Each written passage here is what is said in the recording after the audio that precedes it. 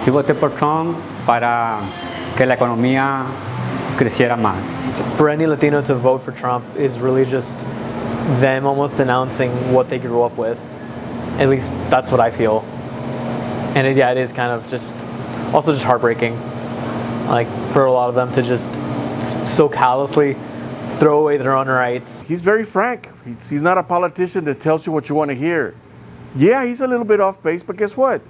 We're not voting for a Jesus Christ. We're not voting for somebody that's a sainthood. There doesn't exist.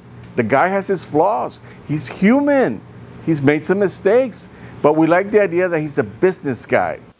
Understands our people. All his life, he's been building and constructions and everything. He works with the people. And as an immigrant, I know a lot, but he says he hates Mexicans. He says he does this. No, he hates criminals. Illegal immigration, we see people just, the river's about half a mile down the road. And we see people, crossing all over the place. And that worries us because, sometimes we have to be on the lookout at home. Sometimes you don't even feel safe, because of the people that are crossing. People are tired. What people want here, they want jobs, they want a good economy, they want the inflation to go down, they want border security. Even my son, wanted him too, because he's a man, they think he could be stronger, and all this war.